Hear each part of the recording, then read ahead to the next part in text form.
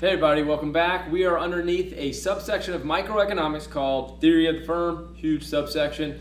Inside of that, there's a unit called Market Structures, that's what we're on, and then there's a subunit called Perfect Competition, which is the type of market structure that we're on. So we're taking a very close look at the market structure, perfect competition. We're looking at, yes, the market, but what we ultimately want to know is things about the firm. What we're doing in this video is perfect competition. It says profit. What that means is this particular firm is going to be making a profit. And let me just jump to a conclusion right off the bat, guys. If a perfectly competitive firm is making a profit, you're in the short run, okay? Because there are no profits and no losses, neither profits nor losses in the long run for perfectly competitive firms because of the no barriers to entry, okay? No barriers to entry. You can come in and go out of this market at will if you are a supplier, and for that reason, in the long run, no profits, no losses, okay? So you see profit, you're saying, hey, we're in the short run. Here we go. Got a side-by-side analysis, which means the vertical axis is calibrated the exact same, and the key, the reason we do side-by-side analysis for perfect competition is that we need to know the price the firm is going to face, or what price they're going to have to charge. And we have to draw the market because the market determines the price. So grab that little intersection point between supply and demand. Hopefully we fully understand why that is going to give us the quantity market and the price market. There's all kinds of ways we call that price. Price equilibrium, market clearing price, yada yada. It's price market, right? So that's our price market, the firm. Since there is no product differentiation, they are selling the exact same good as everybody else, and because, hey, there's tons of potential and actual suppliers, they have no power over price. They are a price taker. We draw this across, price firm, and that is not just the price, it's also the demand curve the firm faces, okay? Perfectly elastic, perfectly responsive buyers to this firm's product. What does that mean? If they try to raise the price at all, coin demand is going to go to zero, okay? They have no pricing power. Once again, guys, if they try to raise the price, there's no product differentiation. The same exact product's being sold right over there by somebody else, and there's plenty of somebody else, okay? So there's our demand firm. Now, this is also the marginal revenue curve.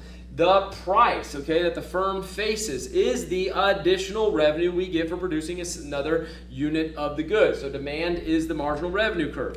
We also know that the marginal cost curve eventually slopes upward. Now this time I had a little Nike swish, okay? Guys, marginal cost, we can draw it kind of with a Nike swish with a down and then an up portion, or we just draw it up, okay? We do both here at Econ Busters because both are just fine and are perfectly right.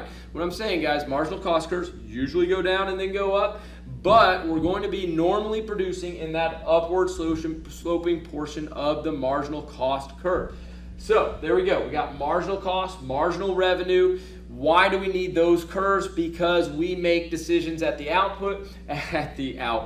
We make decisions at the margin. What decision is this firm needing to make? How much to produce? We know the price. We've got MC and MR. How much are you going to produce? You're going to produce as long as your MR is above your MC. You will produce every single unit for which your MR is above your MC. You will not produce any unit or any of these for which your MR is less than your MC. So once MC gets above MR, don't produce those goods. That is our Q profit max. Now what I will oftentimes do is I'm going to take this all the way up. For this particular graph, it's not going to be important that I'm showing this entire reference. Now it's a vertical line, but I just want to be very clear. When you see like a dashed vertical line, it's not this they're trying to show you. When they see a dashed vertical line, they're trying to show you that, okay? They're trying to show you that horizontal distance, okay? That must be a really important horizontal distance, and it is. This is the quantity where the firm profit maximizes. Okay, the reason you tuned in was for this, to see a firm making a profit. I just want you to fully understand what we're doing. Here it comes. To show profit or loss, I need the average total cost curve, okay? To show profit or loss, I must add in the average total cost curve. I got a couple constraints, okay? First of all, ATC has to be going down if MC is below it, okay? So I've got to be going down till I hit MC. Now, once I pass where I've connected to MC, I've got to stay below MC, of course, and it's got to be going up because MC is now greater than ATC.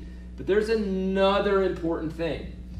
That dot, there's a reason I drew that dashed vertical, okay? This output is so doggone important. That dot right there, I'm gonna make it super big for you. That dot and that dot, those are two very important dots. This is my ATC. So, at that level of output, my average total cost is that vertical distance, okay? I put a dot there, that's minimum ATC, but it's not the most important dot on the ATC line. This one is far more important for this particular problem that we're doing. So at that level of output, this vertical is the ATC. Now just think about this for a second. If your price, if the firm's price is above the average total cost, what are they making? They're making a profit, right? What's price? Price is per unit revenue. If the per unit revenue for every unit you produce is greater than the average total cost for all those units, then guess what? You're making a profit. Let me say it this way. This vertical, price firm, times this horizontal, which is the quantity. Price times horizontal. Well, what is this box right there? That's total revenue. Now, this vertical, from here to here, okay, from there to there, that's average total cost times quantity. Same quantity, right? There's the quantity. How do we find the quantity? That was that whole marginal analysis, MRMC thing, right? So times this quantity, ATC times quantity. What is that box? That is total cost. Well, if this big box right there, the bigger box is total revenue, and the smaller red box, okay, is total cost, well, what is total profit? It's right there. It's that rectangle. It's that whole rectangle right there, which should make sense because we know they're making that vertical distance from there to there is their per unit profits because it's the amount price exceeds average total cost. And they're making that amount of per unit profit, think vertically, all the way to right there. And so that rectangle right there is their total profit. And there you go. That is a perfectly competitive firm making a profit. Hopefully that made sense to you. We'll see you in the next video.